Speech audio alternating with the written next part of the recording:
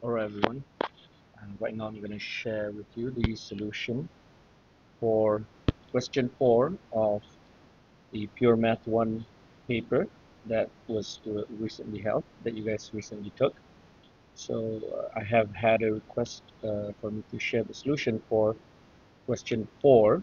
So here's the solution. So first, question 4 part A, find the first three terms in the expansion of 2 minus 3 over 2x power 5 in ascending powers of x. So, and this is 3 marks. This is binomial expansion. So what we have to do is just use the formula for binomial expansion, which is already available in your MF19. So where the first part, or you can say the first part of the binomial, the first term of the binomial is 2, and the second term of the binomial is negative 3 over 2x. So we start with um, applying the formula. So the first part would be 2 power 5 and then plus 5c1, right, times 2 power 4 times negative 3 over 2x power 1. You don't see the power 1 there, but you don't have to really write it down. And then plus the next term 5c2 times 2 power 3, okay, reduce the power by 1 compared to the previous, and then times negative 3 over 2x power 2. And we can stop here actually because they want you to find only the first three terms. So because this expansion actually goes on, so that's why I put here a plus dot dot dot to show that there's actually more, but we don't really have to show it. Right. So uh, then we evaluate the 5c1, right? So 5c1 here equals 5 and 2 power 4 equals 16. 5c2 here equals 10 and 2 power 3 here is equal to 8, right? And then just continue to multiply and doing it carefully. Be careful here. One of the most common mistakes that could happen is when you square 3 over 2x squared, and then when you do that, sometimes some people would forget to divide by 4. Okay, so that's one of the things that can happen. So yeah, just do them carefully, and if you do these carefully, you'll get 32 minus 120x plus 180x squared plus dot dot dot. There's actually more, but we have to only show the first three. In terms of marks here, this is 3 marks. So the marks given are for applying the binomial expansion formula correctly for the second term and the third term. Okay, the first term here has no marks because it's too simple. So the first M1 mark would be for applying the expansion formula for the first term and for the second term. Those are the two M1 marks. And then final answer A1 is this one, right? So the final answer, that's what I would suspect the marking distribution would be. So that's why it's 3 marks. This can be done really quickly in less than 3 minutes if you know the binomial expansion well. All right, so that's part A. All right, good job. So part B, okay, they mention here, use your answer to part A with a suitable value of x to find an approximation to 1.985 power 5. So for this one, I haven't seen this particular type of question for a while. Uh, it used to be in the old syllabus and also in math.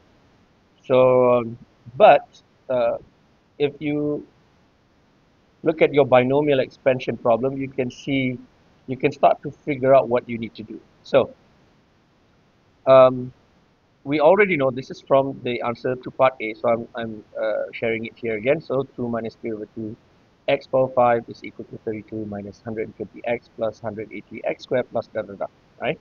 So this is our expansion, right?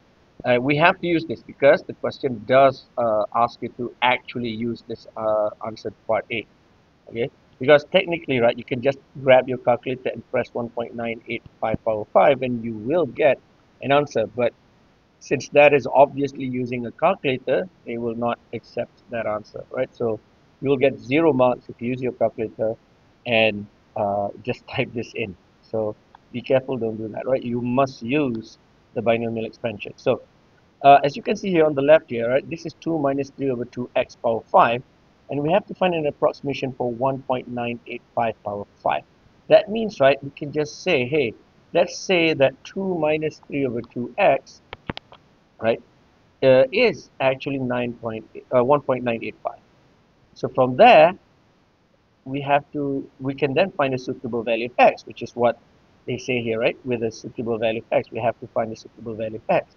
And this is a linear equation with only one unknown, which means that it's very simple for you to go and find that x, right? So you go ahead and go and find the value of x, right, using algebraic manipulation, and in the end you get x equals 0.01. So now what you can do is we use this expansion and substitute x equals 0.01 into this binomial expansion. Okay, so we substitute x equals 0.01 and into this polynomial expansion here, right? And we get that. Okay, and since this is an approximation, that's why I use this symbol here, and I don't put a plus dot dot dot at the end. All right, so we have that, and this can actually be calculated without a calculator, which is the point why this question used to be in the past.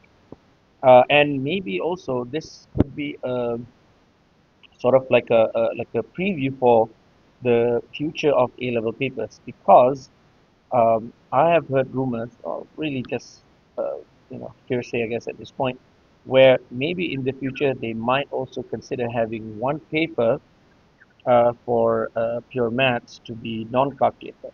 Okay, which so this could be sort of uh,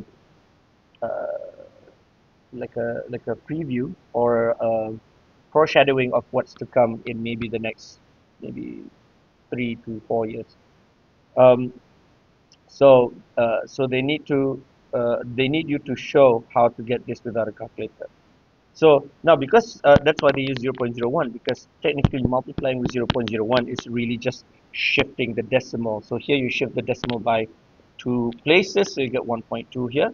And here you shift the decimal by 4 places, right? Because it's 0.01 squared. So you shift the decimal by 4 places and you get this. And 32 minus 1.2, that's very easy. That's going to be 30.8. And when you have 30.8 and you add 0.018, right, the numbers add very naturally, right? You're adding just zeros to all the places, really. So it becomes very simple, and you get approximately 30.818. And this is quite a good approximation. If you press your calculator, I think you will get a value that is actually close to this. The good thing about this question is that after you do all of this, right, and you get this value, you can actually check with your calculator. Just type in 1.98545.